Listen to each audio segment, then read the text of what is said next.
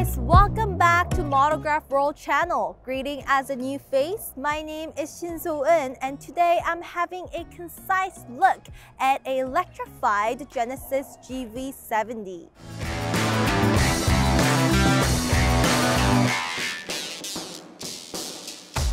The overall appearance and design of a new electrified GV70 has not shown much change from the previous model. Let's look at the front part first. The color is pure white, and with a little bit of mix of gray and black in between, it creates more elegant imagery. The front fascia, as you can see, the two headlamps in between remains the same, and also a very voluminous bonnet also remains the same. However, the luxurious grille part, especially the air intake, has been replaced by the battery charger, since this is an electric car that needs to be fueled differently. Now, we're going to take a closer look at a side profile. I'd like to first mention the identical customary design that has not been renewed in the electrified GV70. First of all, since this is a coupe line, the surface, as you can see, kind of tilts over as it goes to the back. This is a fully equipped model acquiring 265/45R20. The rear is almost identical from the previous model, except that since this is an electrified model, the exhaust tips have been removed. I'm gonna look at the closer look at the tail lamps. Tail lamps, just like the front, has two splits in between, so it kind of creates this luxurious appearance. Trunk is operated automatically by pushing this button over here. It takes about 2 to 3 seconds to open it up fully. Since this is a coupe-like design, the back part is slightly slanted. Unlike other big SUVs that could acquire relatively big amounts of packages, I think this model cannot obtain a very big packages. And since this is an electric car, there is a charger inside and out. So if you see behind the net on the side of the trunk, there is a bolt that you can plug in your charger. And since this height is not that low, I can sit on here very properly and have some relaxing picnic. Moving on to the texture and comfort of the seat, the cushion itself is quite comfy, which means the cushion is not that thick or soft. It's right in between the middle, and the lumbar support is fully adjustable. Frankly speaking, I really like the steering wheel. The texture of the grip, the sense of grip is very, very comfortable. I have a medium-sized hand, and as I grip this around, it kind of wraps up perfectly. So when I'm driving, I think I'll be in a very relaxed position. The overall interior design seems to be very lucrative in comparison to other German models that I have experienced. It creates very luxurious imagery as it occupies two mix of color, blue and white.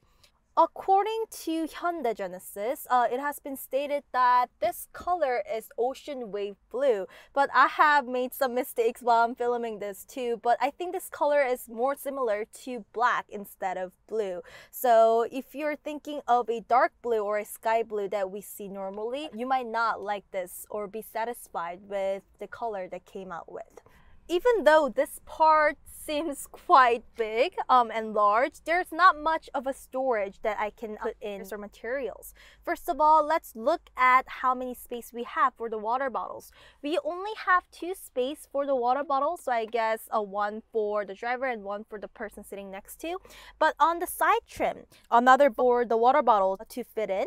So if I open it up like this, the storage is not that huge. I was expecting to see the storage that goes up all the way to at least to the middle part, but instead it kind of stops right here on the side. What I really like about this car is that it includes numerous features and options that I can choose out of. Now let's first look at the infotainment screen. Infotainment screen is touchable, and it can be also operated manually through this button over here. I think this overall operation, the system, is quite similar to the Mercedes-Benz.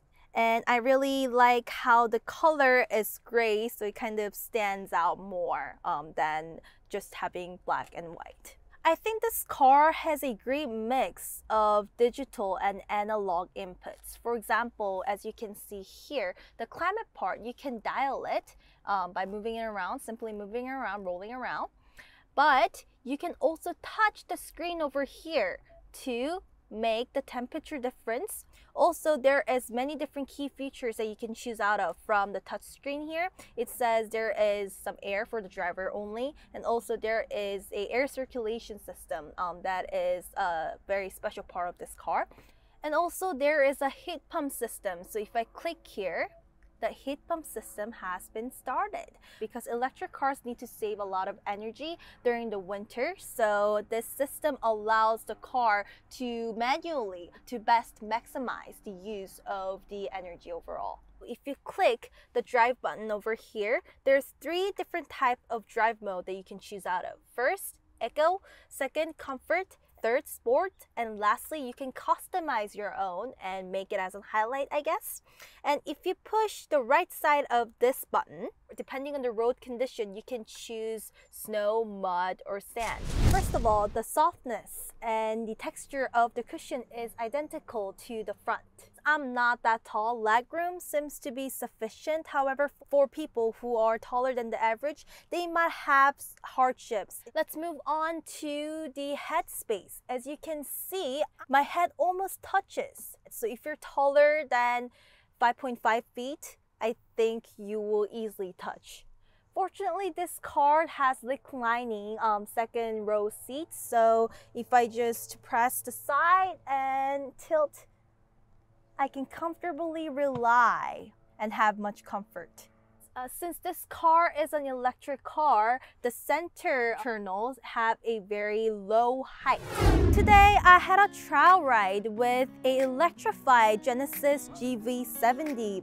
This car includes a lot of features that gave me a very comfortable drive-through and riding style, which I would definitely spend my extra money on this. Please do not forget to like and subscribe our videos, and I am more than welcome to take new comments, so feel free to comment down below, and I hope to see you guys again next time. Thank you for watching.